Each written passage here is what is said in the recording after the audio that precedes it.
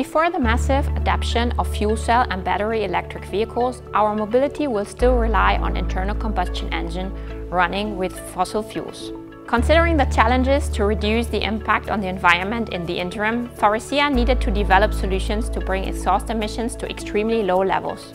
Supported by regulation enforcement like Euro 7 or China 7, or local incentives like urban low-emission zone implementations, the technical challenge for the future after-treatment system is to provide full compliance with ultra-low emissions in all driving conditions.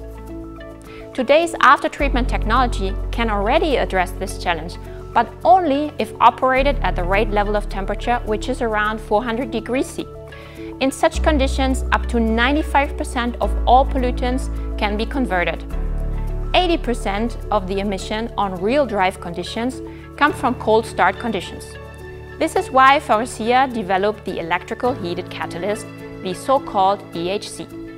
EHC brings catalyst temperature at 400 degrees C in less than 10 seconds for gasoline engines, so pollutants are treated instantaneously. To reach this high temperature, the electrical energy is transformed into thermal energy using technology with very low thermal inertia. The control of the catalyst temperature, decoupled from the engine operation, is the easiest way to control the conformity of emissions. EHC reduces emission at cold start up to 85% in RDE conditions.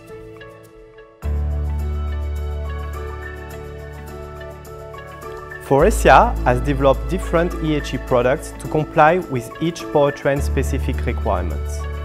For gasoline application, this technology relies on the grid concepts, a single grid EHC for smaller engines and a double grid EHC for the mid-range application. This technology complies with the most severe regulation scenario. The functional performance is reached with lower power and thus lower CO2 impact than competitive solutions, and it does not require a preheating under airflow.